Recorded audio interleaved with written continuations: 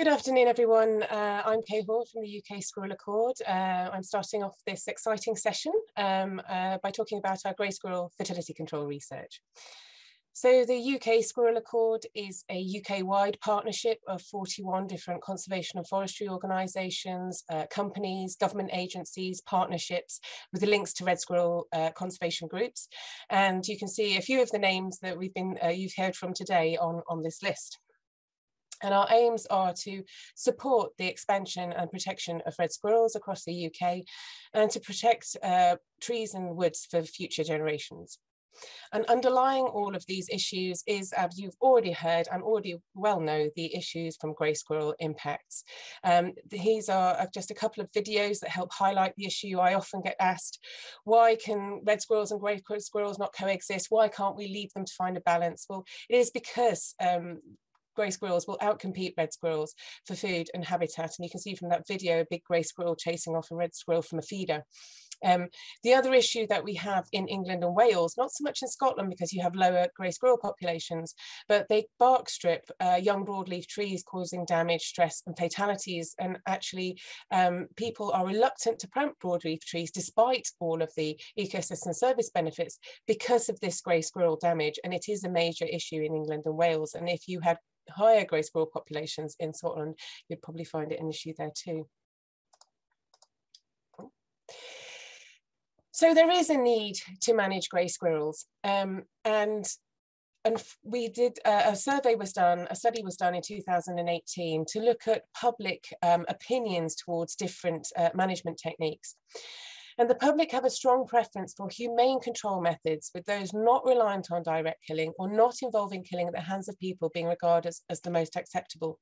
So of the options that were put to them, contraception, planting to prevent grey squirrels getting in, or biological control through pine martens were seen as far more acceptable than lethal methods such as shooting, using kill traps, or using warfarin, which we know is banned now. The thing with grey squirrel management is that we need to have different options, because we need to be able to use grey squirrel management in different areas of the country. And to be effective, it needs to be used in lots of areas, including those areas where lethal methods aren't necessarily acceptable and wouldn't necessarily be used. So we are funded by the UK Squirrel Accord and supporters and delivered by the Animal and Plant Health Agency. We are working towards developing an oral contraceptive and species-specific feeding hopper for grey squirrels. We hope that, and we aim for this to be non-lethal, cost-effective, less labour-intensive, more publicly acceptable, so to be able to use in those areas where lethal methods wouldn't necessarily be used. To be an alternative for those areas or complementary to lethal methods, so using them in combination. It's a 5-year funded research project, and at the end of this we'll register the final products for more widespread use. In terms of the oral contraceptive side, we need to develop a formula that can be taken orally. It can be ingested by grey squirrels, go through the digestive system and not be destroyed by the gut, and enter the bloodstream to ensure fertility and reduce populations. During year 3, we've been trialling 3 different contraceptive routes. 2 have been immunocontraceptive and 1 has been a cholesterol inhibitor. Now, the immunocontraceptives are based on formulas that are already working as injectable forms, but need to be modified into an oral format.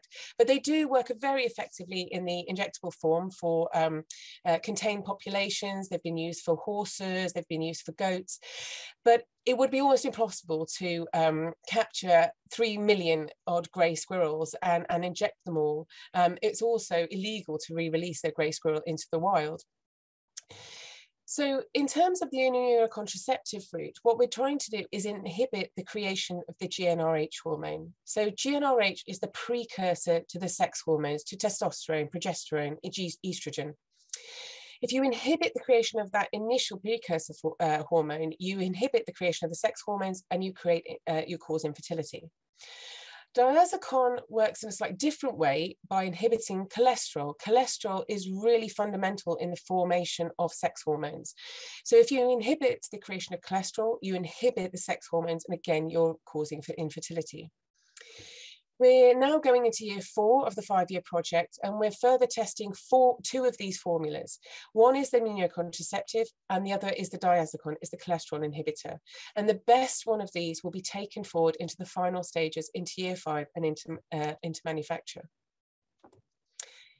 In terms of the feeding hoppers, what we want to do is create something that allows grey squirrels to access the bait that will ultimately contain the contraceptive, but prevents non-target species from accessing that bait. We don't want to impact other species. So the immunocontraceptive could impact, it's a mammal specific, not species specific, and diazepam could impact other mammal species and birds. We also want to assess how many squirrels are interested in taking up the bait that will contain the contraceptive and accessing the feeding hopper. And actually our research has found so far that if you put hoppers into a wood, then the majority of squirrels will access those feeding hoppers, grey squirrels, and consume the bait in only 4 days, which is fantastic. So if we can get the individual bait uptake and concentration right, we could make infertile the majority of grey squirrels in a wood in just 4 days, which would reduce the amount of labour time that needs to go out and do grey squirrel management. We're testing the species specificity of using weighted doors. So this is the most cost-effective way of trying to allow only grey squirrels into a feeding hopper and keep red squirrels out. At the moment, grey squirrels are able to access the hopper.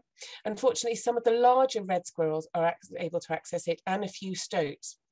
So what we're doing now is to look at further refining those weighted doors, perhaps only using those in grey squirrel only areas, and maybe looking at alternatives in red squirrel areas, so such as using colour sensors instead. We're comparing red coat colours with grey coat colours, and if there is a particular light spectrum that we can use to specifically just open the door using a colour sensor that only opens it for grey squirrels, then we'll look at those, and that may be what we use in red squirrel areas. We also looked at, we also put the feeding hoppers into woods with pine martens, and this is a video showing you a pine marten interested in the feeding hopper, but definitely not able to gain access to the feeding hopper. And again, this is one of the non-target species that we definitely want to prevent from accessing an oral contraceptive. This year we looked at working with volunteers in Northumberland, and these are some of the wonderful volunteers we worked with, and looking at whether non-APHA staff, who have been the only people deploying the feeder so far, could deploy the feeder effectively in woods. And of course, volunteers are absolutely wonderful and more than capable of doing this, but it had to be part of our research. And we're looking at a camera index methodology, so using wildlife cameras to estimate squirrel density in a woodland. And that can be used for grey squirrels, but it could also be used for red squirrels.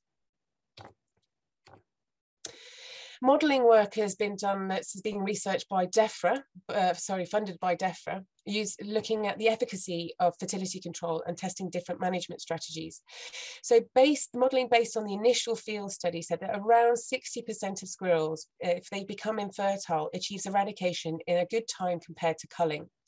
The graph on the right also shows a comparison of population reduction. So it assumes for each of these that 79% of squirrels have consumed the bait in a wood and become infertile at 3 hoppers per hectare over 4 days. If the contraceptive is 50% effective, so 50% of the squirrels are made infertile, then you see the purple line shows quite a steady drop off in population, but never quite gets down to 0. But if we can get the contraceptive to be 75%, 90%, 100% effective, then the drop off is much faster and you can get down to eradicating a population. They also looked at combining fertility control with culling. So a year of intense rapid population reduction through culling, and then using fertility control to follow up to eradicate those final few squirrels. And I believe, as Emma Sheehy pointed out, the last grey squirrels can be the hardest and most costly to remove from a woodland. So if you use fertility control instead of having to go out and cull, then that might be a more cost-effective option. Please don't ask me too many questions about the modelling work, because I'm not a modeller and I'm sharing someone else's work, but I can pass questions on if you really want to know more. In terms of the fundraising, we have 2 years of the research project left to run and fund, and the fundraising at the moment that we've really done is solely focused on the research, but we are looking to fundraise more for some of the other activities that we do and the core funding for the Accord. We've raised over £900,000, which is absolutely fantastic, and we aim to raise another £150,000 just to get us over the final finishing line for the research project.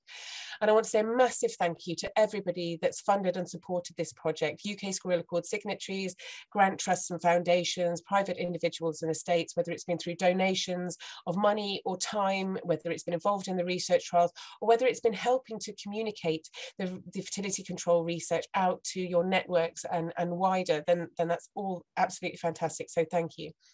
And we'll also look at funding the landscape scale registration trials we need for the final products.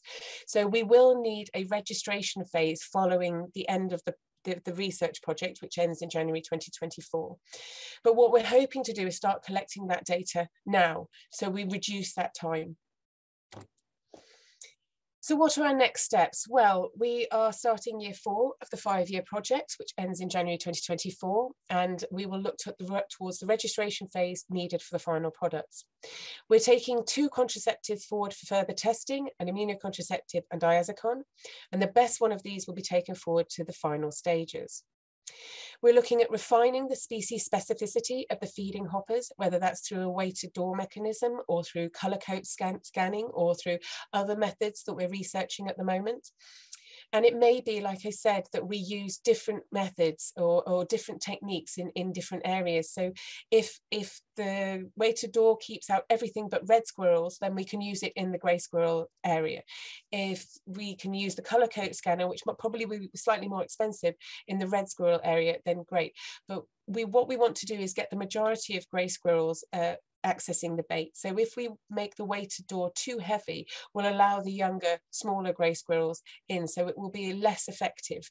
We're looking at the landscape scale field trial development. So we're looking at working with RSNE and their potential new projects, and also looking at working with the National Forest on field trials that we'll need to collect the data for the registration process. We hope to start that data collection for the registration dossier sooner rather than later. So one of the things we're looking into is what route we'll have to go down, whether it be the veterinary route or the biocide route, and what data we need to collect and how we need to collect that data for the registration dossier. And we want to start collecting that in year 4 and year 5.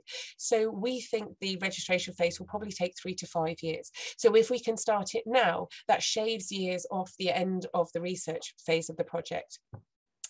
We also want to start discussions with manufacturers. So once we've honed down a little bit more with the one contraceptive we want to use and with the feeding hopper, we want to start those conversations with manufacturers to ensure that somebody is on board to take this to manufacture and that it gets on the market and it becomes available for widespread use in the near future. You know, when the registration phase is ended, you know, that those products are being manufactured. We're fundraising for the final 150,000 we need for the end of the research. We'll have an online update in April 2022 with the wonderful APHA team, and with our update from March earlier this year is available to watch on our UK Squirrel Accord YouTube channel if you're interested. We'll also be organising a conference that we hope to hold, all being well, in autumn 2022. And again, the APHA team will be there to present some of their work and also to talk to you and answer your questions. They're also travelling to Colorado, hopefully in May next year, to take part in the 9th International Wildlife Fertility Control Conference, where it will set our grey squirrel research on an international scale. And this will be very interesting because some of these, the immunocontraceptive and diazepam, could be used for other species if you slightly modified them and if you change the specific feeding hopper or delivery device. So it could be that they could be used for other problem species like rats on islands or feral pigs or feral goats. So it's all very exciting and it's all very positive progress. And I just want to say thank you very much for listening. If you want to find out more, please email info@squirrelaccord.uk or go to our website, www.squirrelaccord.uk. If you put /events, that's where all of our events are put. But if you look on the resources library section of the fertility control research section, that we have an FAQs document, which gives you much more information that I wasn't able to give you today. I just want to say a big thank you to Saving Scotland's Red Squirrels and all the rest of the speakers for these the beginning of this day and for tomorrow. So thank you.